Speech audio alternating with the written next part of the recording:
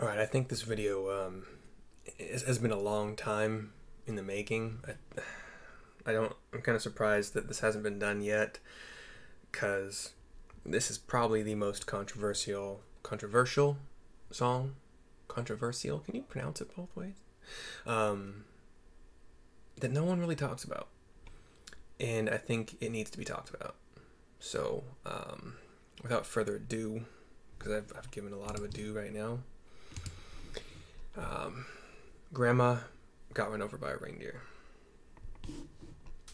By the way, Christmas Day today, we're having it outside of Nashville. We have what everybody hopes for on Christmas: rain. You know, that precipitation that everybody hopes for on Christmas.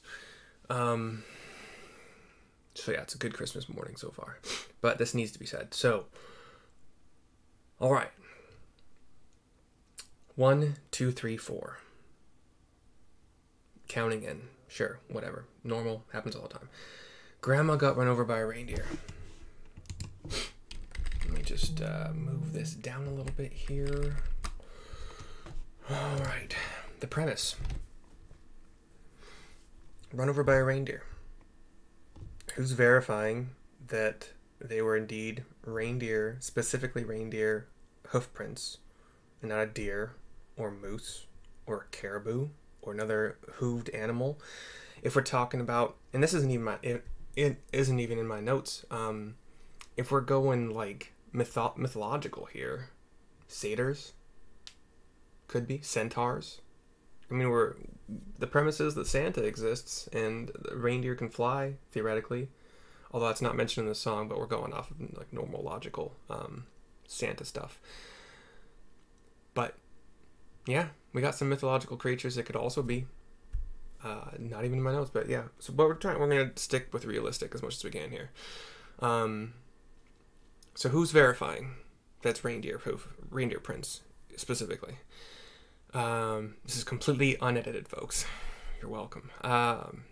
Santa and his reindeer pretty famously, and I believe exclusively, but I have no evidence of this, stick with rooftops.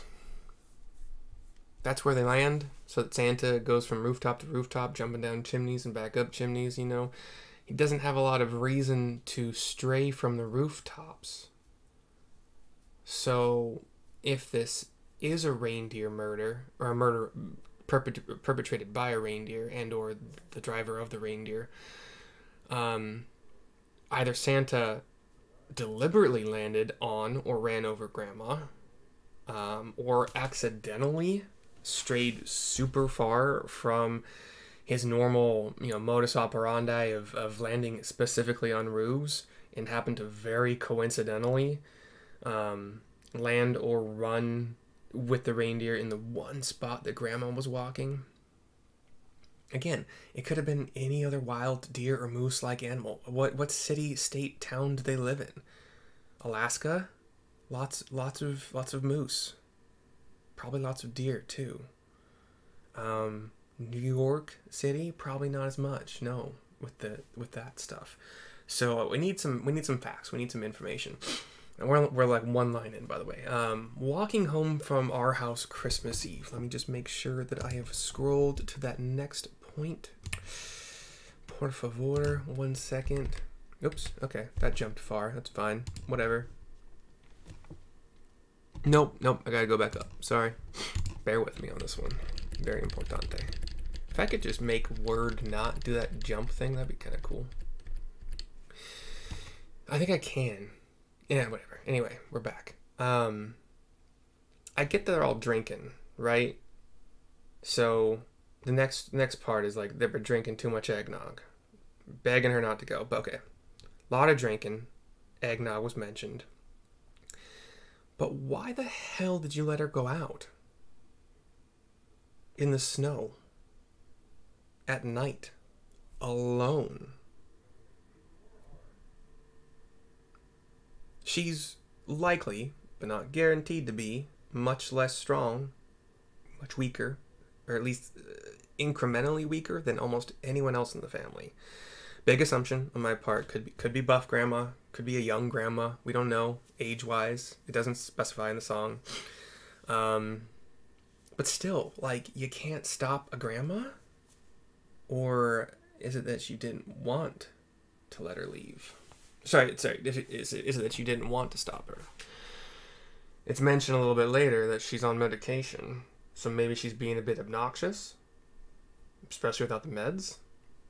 And is this real medication, or is it just like, oh, grandma's medicine, you know, weed, other drugs?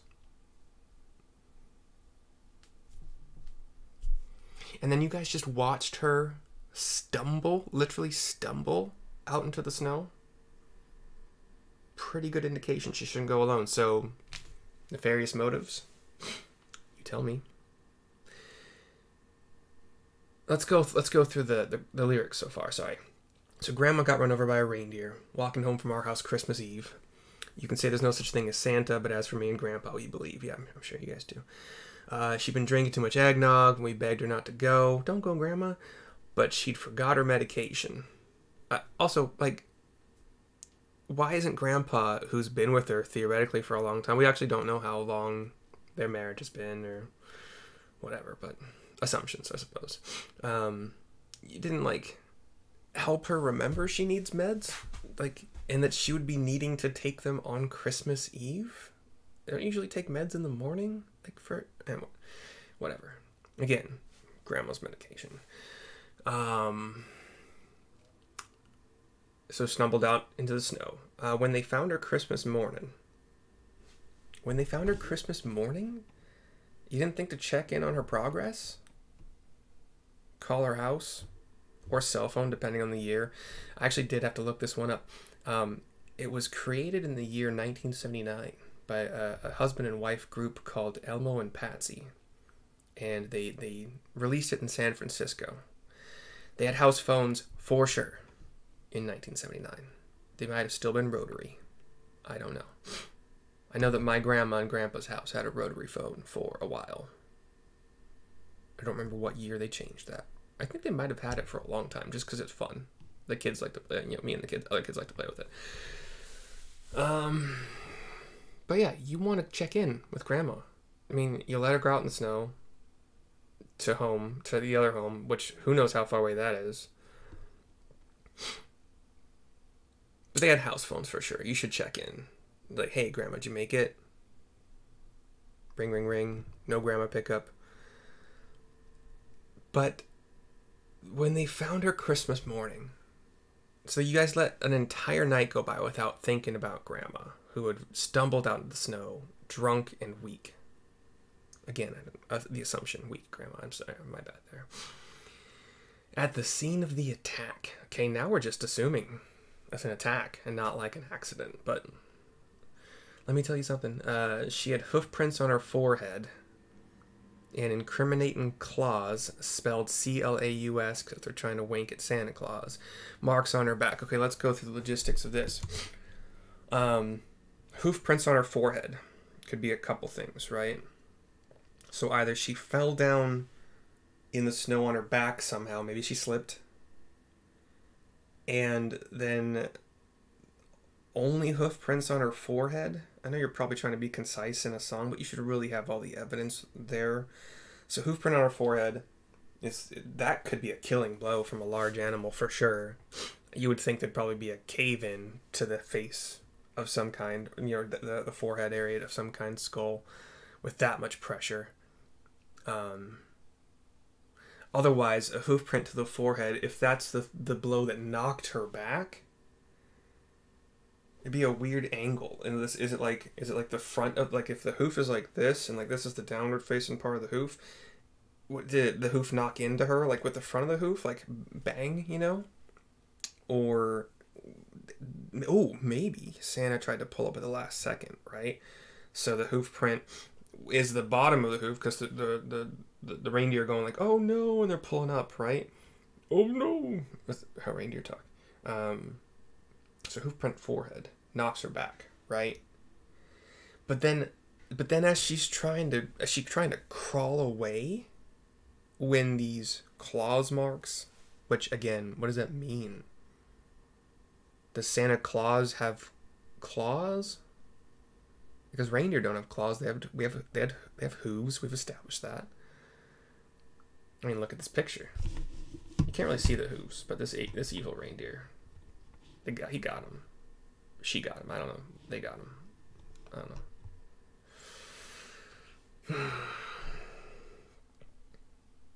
But yeah, so she's knocked over, or she's trodden upon. She's already on her back. Who knows? And she's trying to like crawl away for help, and then claws marks on her back.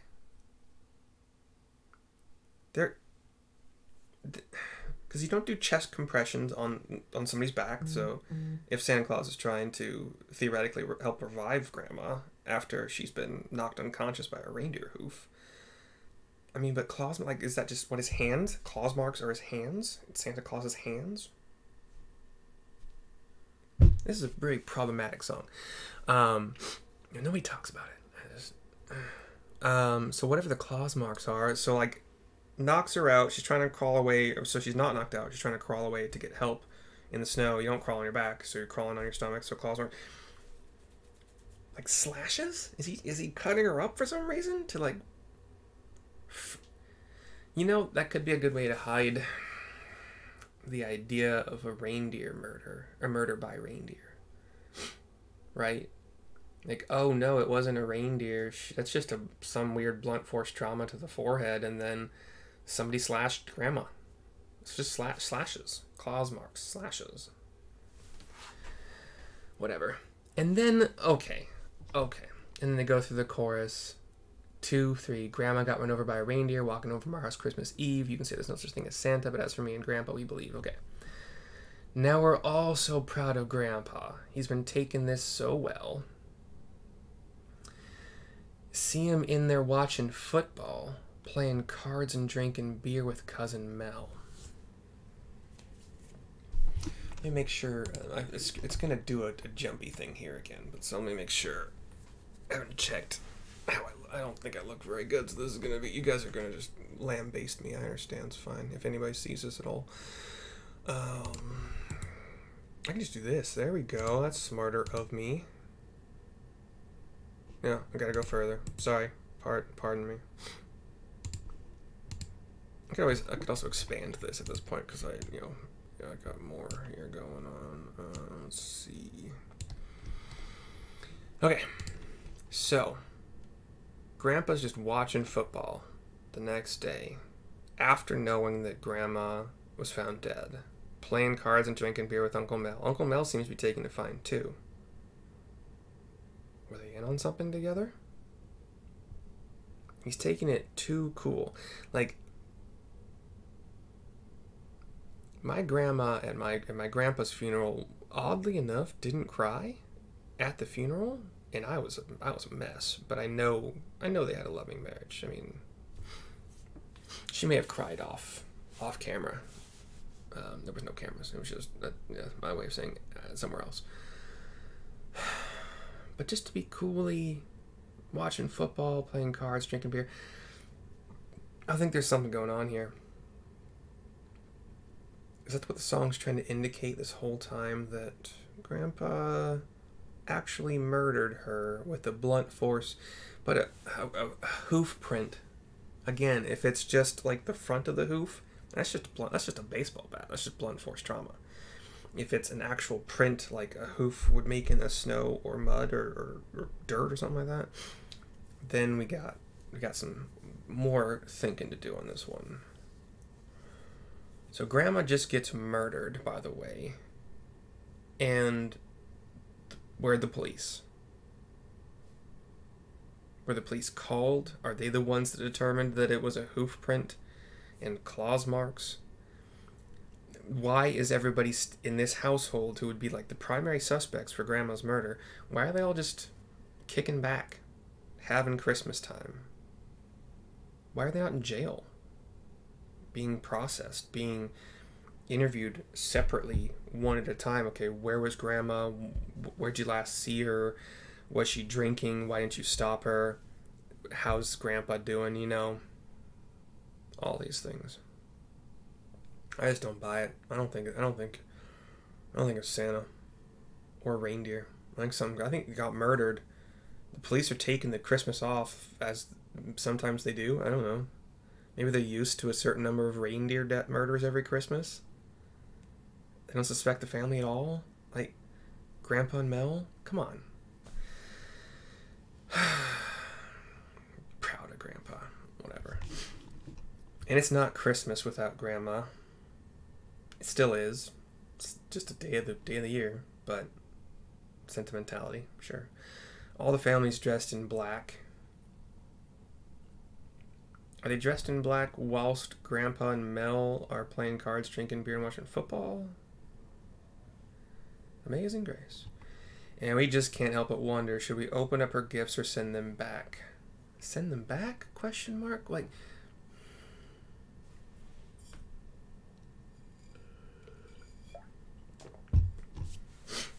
I don't know, man. Send them back to who, by the way? Santa? The man who just theoretically murdered your grandma? Hey, you murdered our grandma. Can you take these gifts back that you gave to her?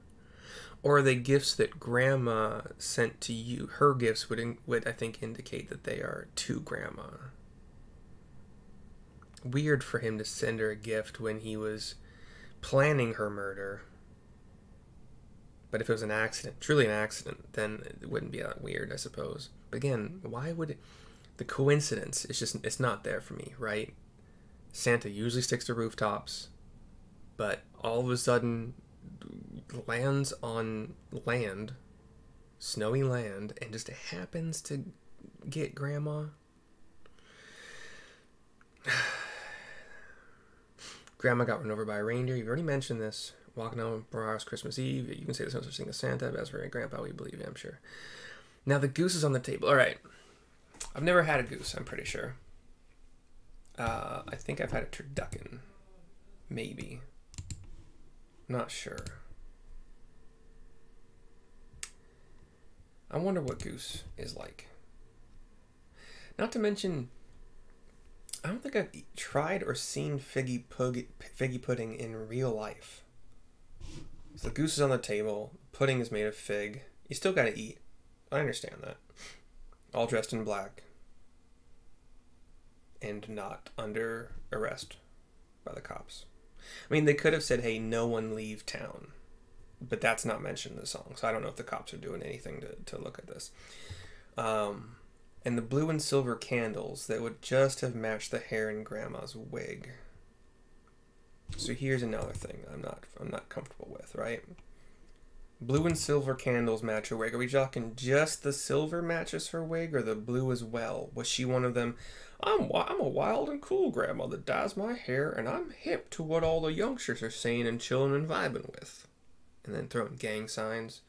Is that the kind of grandma that she was? The dye my hair blue and silver grandma?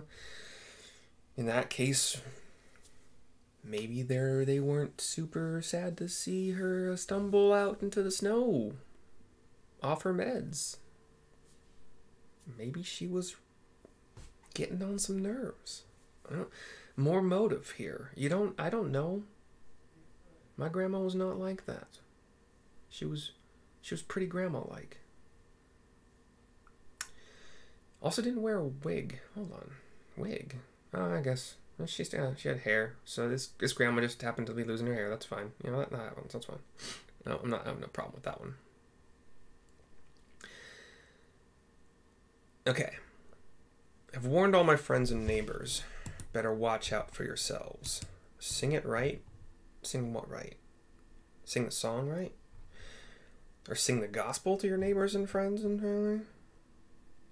They should never give a license, no, to a man who drives a sleigh and plays with elves. Okay, let's tackle a couple things here.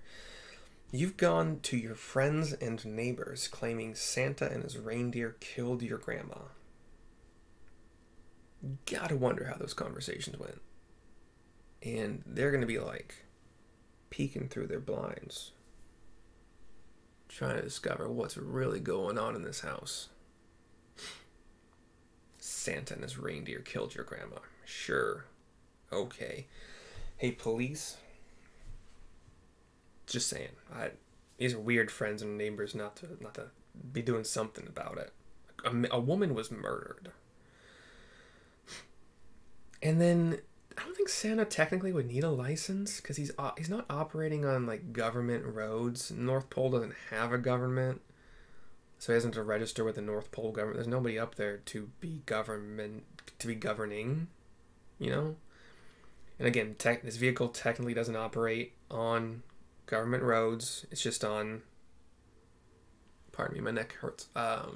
Just on rooftops. By the way, I learned that roofs and roofs might both be the correct way to type this via Word. Kind of weird. All right, that was earlier in the document. That's fine, whatever. But he doesn't need a license. Like, stop being a government suck-up. Okay? Did you have a permit for that sleigh? No, fuck you. North Pole, bitch. And then they got a little bit, like, plays with elves. You don't know he plays with them. They could just have a good working relationship. He probably does, you know, like with the little kids, the little elf kids. He probably wants to like get a good relationship with them so they're not as angry about working in like sweatshops or whatever. But also, what kind of I don't drive a sleigh, right? But I've played with a lot of elves, like Final Fantasy XI, World of Warcraft, Guild Wars 2, D&D. I've played with a lot of elves, and they're just like people, like anyone else. So like this discrimination is kind of weird. Although, depending on the lore in question, yeah, the elves, you know, very long-lived. They do tend to be a little bit discriminatory, depending on the lore, toward non-elves. And like half-elves, too, very specifically. And they could be tricky. Maybe a little snooty. And again, racist. But I just felt that's it for now. The rest of the song, that's why Grandma got run over by a reindeer. Why? Because he didn't have a license? Yeah. Walking home from our house Christmas Eve. You can say there's no such thing as Santa, but as for me and Grandpa, we believe. Repeat a couple more times. This song needed to be talked about. Like, Baby, It's Cold Outside, I get the vibe. There was a little more playing hard to get back in those days. I think it still happens, but most of the time it's recommended to be honest. Like, hey, I like you. Hey, I don't like you. Please stop contacting me, kind of things. But this song is more problematic because the premise that it's a reindeer first off, and then Grandpa's all like fine about it. Anyway, Merry Christmas. Rip Grandma. Suspect Grandpa and Mel. Be kind to each other, I guess. Don't murder grandmas. Merry Christmas. Bye.